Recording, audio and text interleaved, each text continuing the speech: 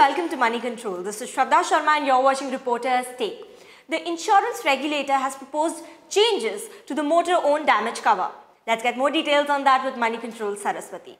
Hi Saraswathy, welcome to the show. Hi. So what are the changes that IRDAI has proposed? So IRDAI has basically taken a cue from the working group report that was released in March 2019, wherein the working group had asked them to simplify the product structure as well as the sum insured for the motor-owned damage cover.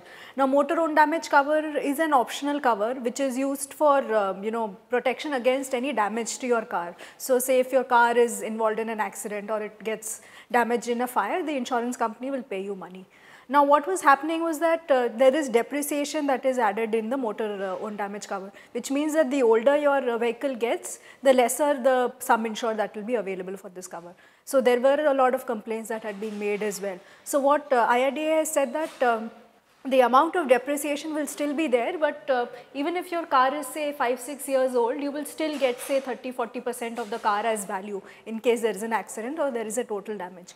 Over and above that, changes in terms of a lot of behavior related changes will be allowed. For instance, there will be add-on covers that will be allowed for certain segments of the population, as well as there will be accident covers and other things that can be bundled into the main motor insurance. Okay, and how do you think it will impact the customers? So as far as customers are concerned, it is obviously good news. First of all, because say for instance, if it's a private car, even if the car is around 3 years old, they will end up getting no depreciation. That means if the car is damaged in an accident, they will get 100% of the motor insurance own damage cover.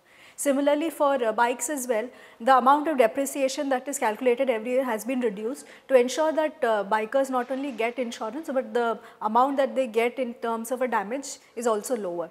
Also for customers, IRDAI has given in multiple options. So you could either choose a private car only cover, you could only choose a two-wheeler cover, or you could choose a comprehensive cover.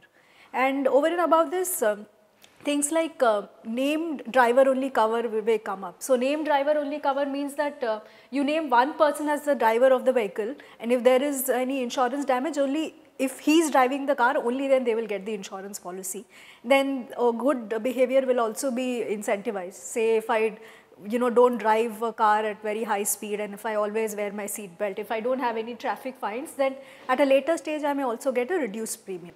Okay, and please help us understand why was the need of this insurance change, and also when we can expect the implementation of this new policy. So as far as the change is concerned, the biggest concern was that the formula that was used for calculating the motor own damage sum insured was very complicated. So these insurance companies use something called IDV, or the insurance declared value. So this would mean that whatever is the value, for instance if it's a WagonR, they will look at the price of the car on the road, and they will also look at the depreciation value every year. So which is why this was very complicated, and as a common man it was very difficult for a lay person to understand. So the working group had recommended that this formula be simplified, which is why now a simple table has been given which will be followed for each year of depreciation.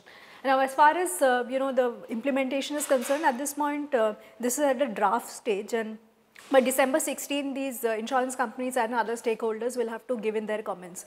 So we are expecting by end of January and February 2020 is when the final norms will come into place. Alright, so all in all it looks like a good news for the customers, which is simplified form of insurance cover. That's right. Alright, thank you Saraswathy for joining us with those insights. Thank you. That's all for today's episode of Reporter's Take. For more news, views and updates, stay logged on to moneycontrol.com.